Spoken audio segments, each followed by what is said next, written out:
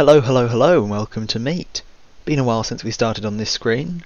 Couple interesting models to talk about, so let's skip right to them. To start off this week, we're getting the Imperial Agents Codex. This faction is... I didn't even know it was a faction. I thought it was just fancy characters. But anyway, they're getting a ton of big boxes. I'm going to skip to the interesting stuff. First of all, they're getting this priest chap. He looks awfully cool. One complaint? His head looks a tad small.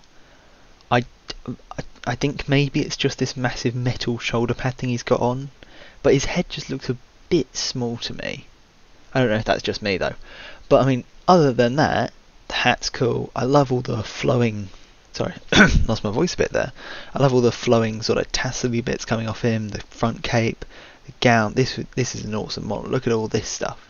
I don't know what this stick thing is meant to be. It's not really a sword. It's a tad close to a mace. I have no clue what it's meant to. It looks like a metal stick. Looks like he ripped out a piece of scaffolding and is using that as a weapon. That's odd. I like the little Cerbito skull or whatever they're called with the gun. That's cool. I like that. And he's holding up his book. He's a bookworm and he's proud. Good for him. Another model, we're getting a Deathwatch guy. He's a reasonably cool Deathwatch guy. He's got all the fancy rune shoulder pad and the whole rune arm, really. He's got an alright sword. It says Exterminatus on it. That's a word. He's also got a bolter flamer gun. That's lovely. Little halo on his back there, always nice. An alright space marine, you know. He's like your average space marine, but slightly better, you know. Better posed, extra little details, you know. He's a slightly fancier Deathwatch marine. That's cool. Also getting another priesty chap, Anvil Head. I don't know what's up with this, but I think it looks hilarious and I like it. Got this sort of magical stick staff with an orb on the top. That's cool. The main focus, obviously, being the hammerhead shark thing going on. I don't know what this is supposed to be. I mean, it's got a sort of robot face with the two eyes, then a funky little third eye, then a double-headed eagle with the massive rods. I don't know what this is supposed to be, but it's very funny looking and I like it. It's also got this cool pattern. Looks very fancy. Looks like the gate at my grandparents' house. That's nice. Long tassely thing going down here. Don't know why he's got a tape recorder thingy here. Anyway, a pretty cool model. Onto the Blood Angel stuff. I know these came out quite a while ago, but I didn't get a chance to talk about them, so that's what we're doing now. There's a big Blood Angels box coming. It's got tons of jump pack marines for the Death Company, tons of sword marines as well, regular assault guys. It's got that one dreadnought. Can't remember what it's called. The Blood Angels Death Company dreadnought. It's got that, except it's not actually that. It's just the Brutalis dreadnought painted differently, which I'm fine with. I don't have a complaint about that. That's fine. But it also comes with two new characters. Not new. I'm pretty sure there was already a model for this guy. Two new models for new characters. The first of which being Chaplain Lematus,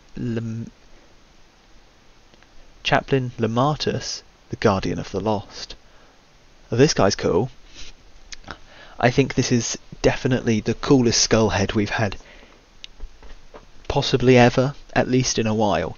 This is just it's a cool look. It's got a scream, it's got a tear in it, it's been painted amazingly. This looks cool. His skull shoulder pad, on the other hand, I feel like it's a tad small, the actual skull face. I think it should have taken up a bit more of the actual shoulder pad. Let me just quickly... If you look at... How do I rotate it? I really don't like this.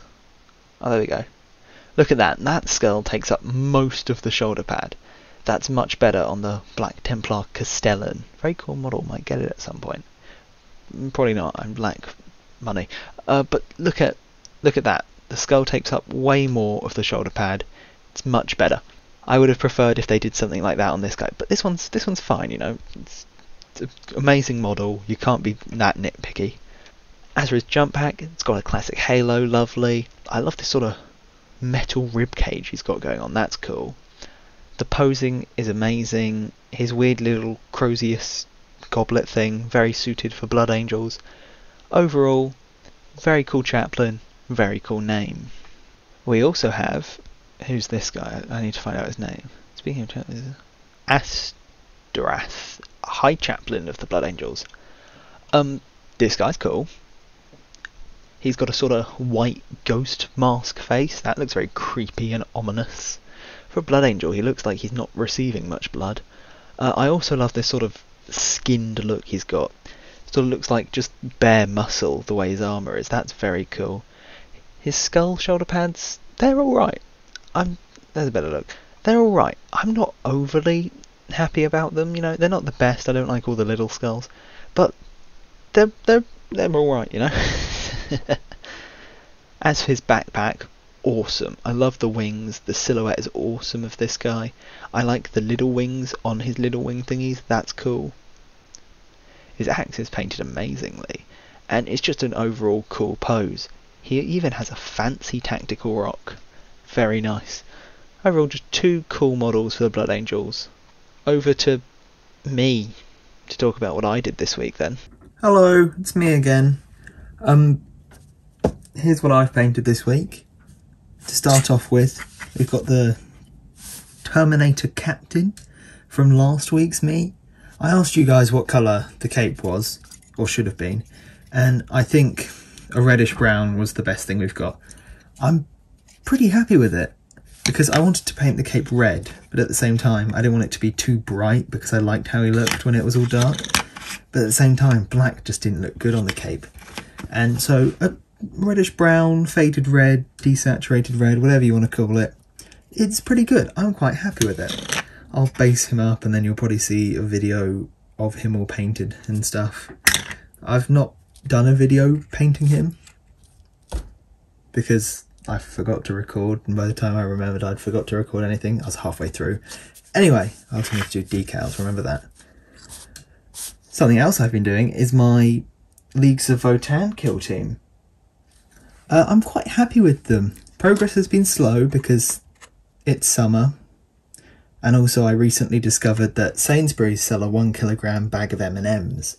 So I've been preoccupied. Sorry to interrupt, but it is to my understanding that I have a rather large US viewership. So just to quickly elaborate on what I just said for them, Sainsbury's is UK Walmart, and 1 kilogram is what Americans would consider a child's or small portion. Back to the video. But anyway, here they are. I'm thinking they're pretty good. Most of the main areas are base coated. All that's left is all their guns and feet, heads. I've left their heads unattached because I'm thinking for the heads I'm going to do what I did for my Felgor Ravengers, which is a red and white zenithal, base red, zenithal white, and then just going with washes because I think that looks pretty good for skin. I'm going to give that a try. So this video might come out this week, might come out I can't speak today. Might come out this week, might come out next week. It will definitely be soon. After that, I'm thinking of moving on to my Imperial Navy Breaches kill team, which I did an unboxing of just the other day. So subscribe to see that. See you guys later. Goodbye.